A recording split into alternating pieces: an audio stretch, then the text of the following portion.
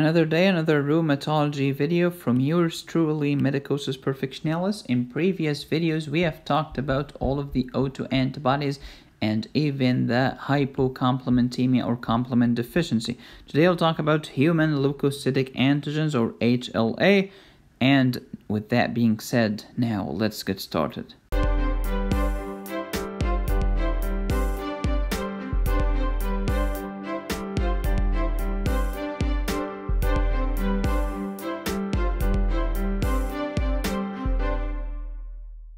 If there is one fact in rheumatology, it's that no single blood test whatsoever can confirm the diagnosis.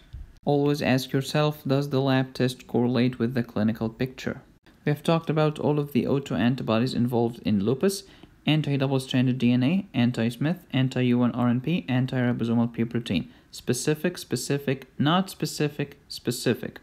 This one associated with kidney disease as well as lupus vasculitis. Anti-ribosomal P protein is associated with CNS problems and liver disease in lupus patients. We've talked about the complement system in the previous video. When we're talking about lupus, we're talking about the classical pathway, antigen-antibody complex.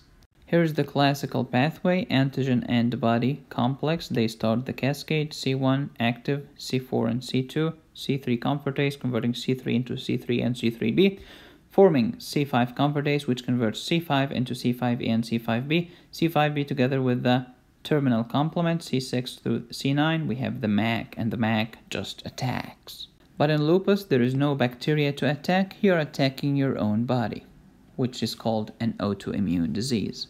In many rheumatological diseases, you start with an antigen-antibody reaction, form an immune complex. They activate complement, the classical pathway, C5a for chemotaxis, inflammation. We have arthritis, nephritis, vasculitis. We have discussed the causes of hypocomplementemia in the previous video. Just don't forget that lupus is here. Decreased C2 and C4 is seen in these genetic problems. Decreased C3 is due to increased complement activation, could be classical or alternative.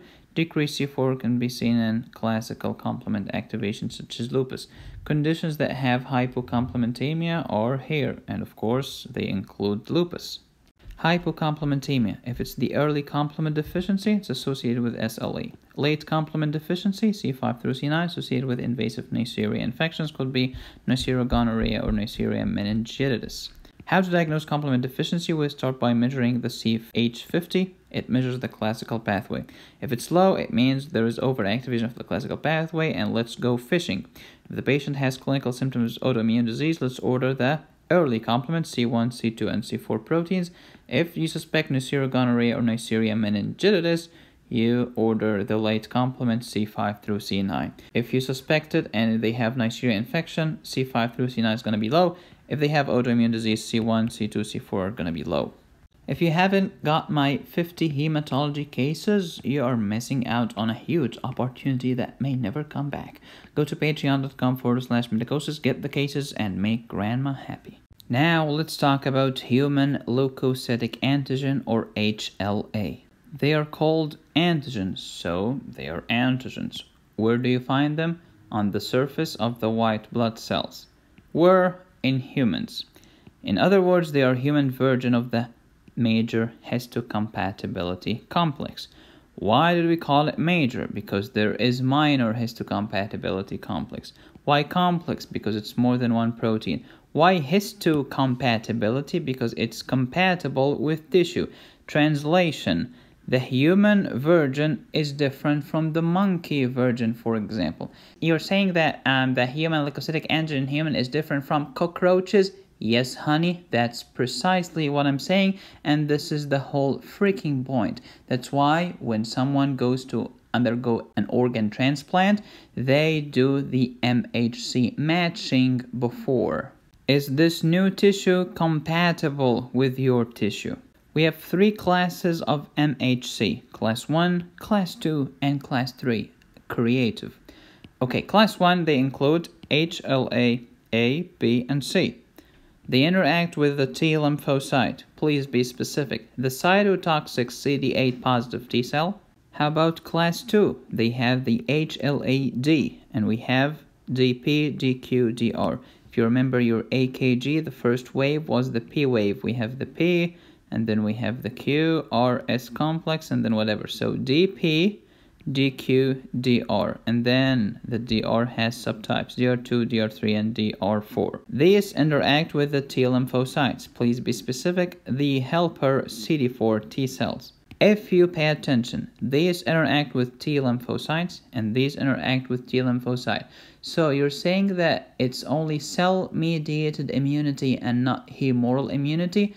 Yes, sunshine, that's exactly what I'm saying. You know, passive immunity is actually garbage, just randomly fighting stuff. Yeah, it's better than nothing, but it's still trash, like your natural killer cells, haphazardly beating the crap out of everything without accuracy, let alone precision.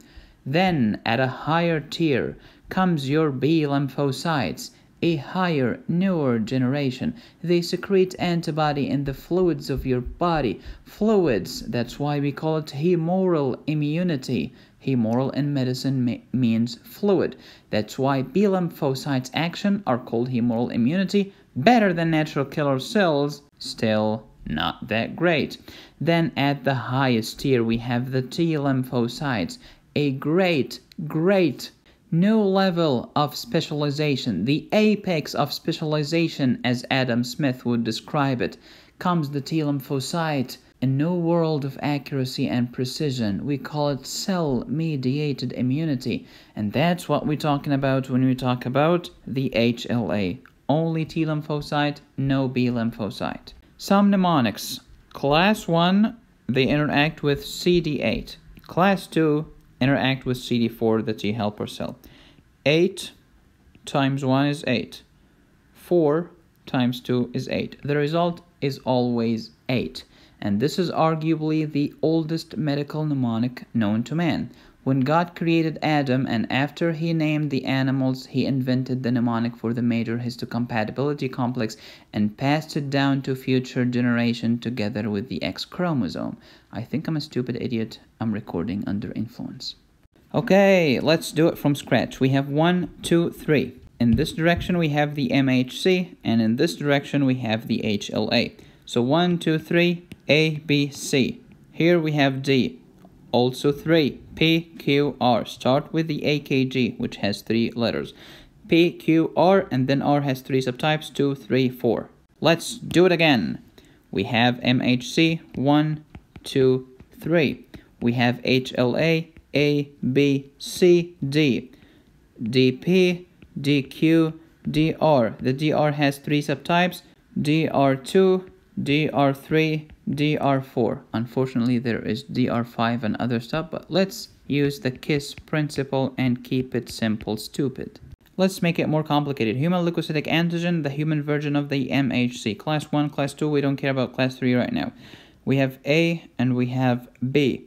How about HLA-A3? It's associated with hemochromatosis. Remember, the iron has the ferric, and the ferric is 3+. Remember, A3. Just a mnemonic, guys. Come on. HLA-B, we have HLA-B27, associated with the seronegative spondyloarthropathies, which we'll talk about later. And HLA-B8, Graves' disease, Addison's disease, and myasthenia.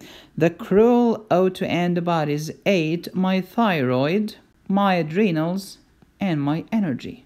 Your support is greatly needed and appreciated. Please go to patreon.com/medicosis. Support this channel. I'd like to upload more than 10 videos every week. I need your support and thank you so much for advance. I'll give you my notes. I'll give you my cases when you go to Patreon. Thank you guys for watching. Don't forget to subscribe, hit the bell, smash like, follow us on Facebook, Twitter, Instagram, and please support this channel on Patreon to get my 50 hematology cases and my notes. Thank you for watching. As always, be safe, stay happy, and study hard. Until next time.